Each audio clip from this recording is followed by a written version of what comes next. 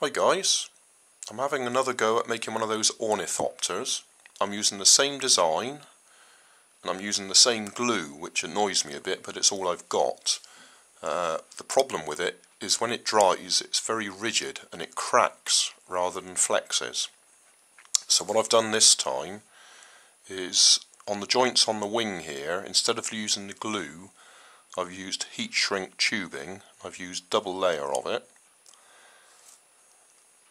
All the other joints I've reinforced with just ordinary cotton. So it's the same joints as before, but I've reinforced them with cotton, and where possible I've also wrapped the aluminium round the curve to give us a bit more surface area. But it's the same design.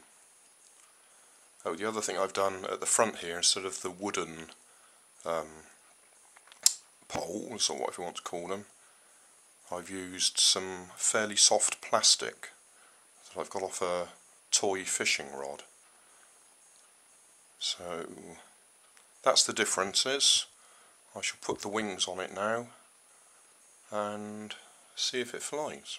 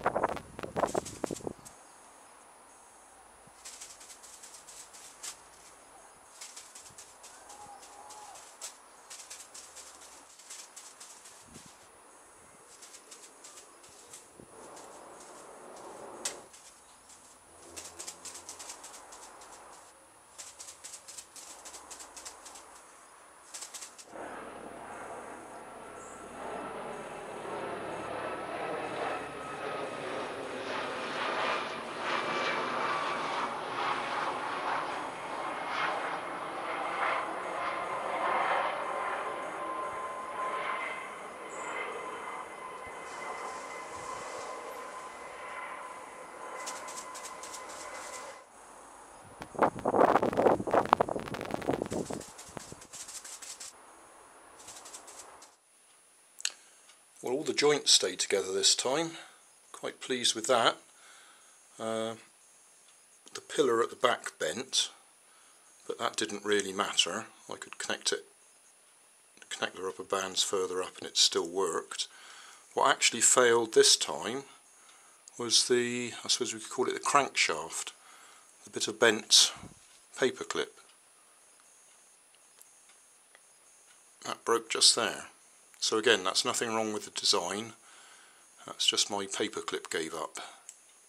So that's repairable.